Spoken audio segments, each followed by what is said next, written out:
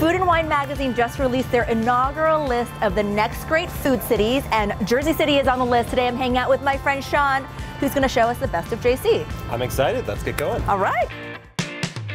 So I know you featured this in the issue, right? How did you guys land on the restaurants that you chose? Yep, so overall the package includes 11 different cities throughout the country. The one thing that we wanted to highlight is that Jersey City is an incredibly diverse neighborhood.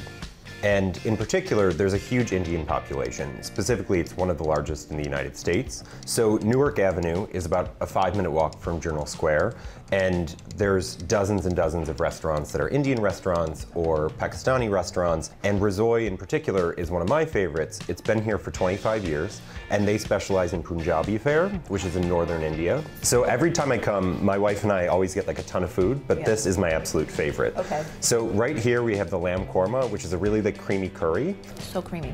The pani puri is an Indian street food dish that's made with chickpeas, potatoes, and onions.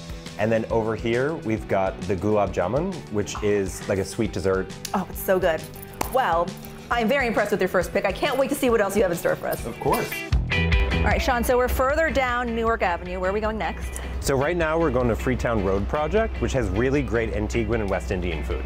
So this place has phenomenal Antiguan and West Indian fare. Right here we've got vegetarian curry, we've got goat roti. Oh yeah, that's the stuff. And then we've got codfish fritters, which are wonderful.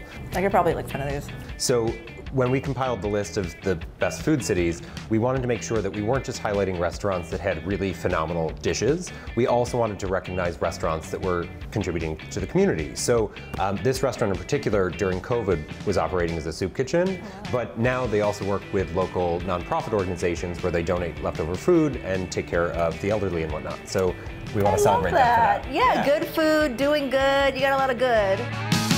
All right, Sean, last but not least, so we're here at the Hutton. Yes. What have we got? So I wanted to take you to one of my personal favorite spots at the end of this. This is my neighborhood, so we've moved over from Journal Square, now we're in the Heights. So I wanted to take you to a place that does like elevated pub fare. We've got a fried chicken naan sandwich, apple guac with goat cheese and plantain chips.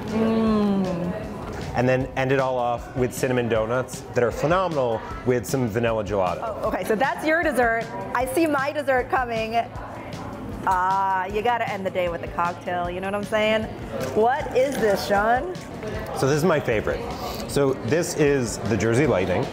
It's made with apple brandy, demerara syrup, lemon juice, and Amaro. Sean, I really appreciate you taking me around Jersey City.